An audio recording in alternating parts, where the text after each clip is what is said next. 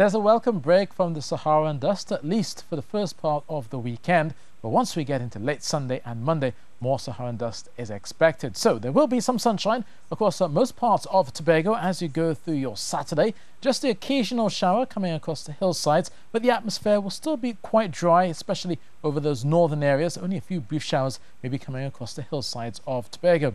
Similarly, across the hillsides of Trinidad along the northern range, few brief showers are expected here during the morning and maybe towards the latter half of the afternoon. But overall, you'll continue to see the sunshine pushing through, especially for those areas in western Trinidad. And then out towards the east, it's still quite breezy at times, so they will be offering some cooling relief, especially as we go through the heat of the day. Temperatures on Saturday, 9 Celsius, 30 degrees Celsius for now, 30 degrees Celsius for Tobago.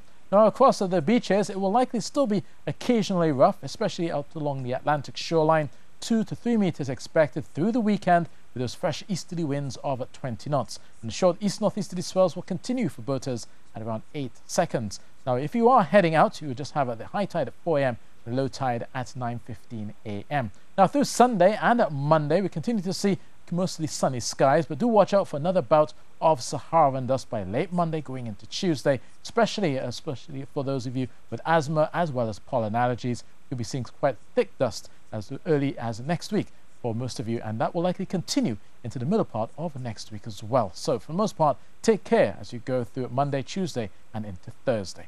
So that's your weather, and that's it from me.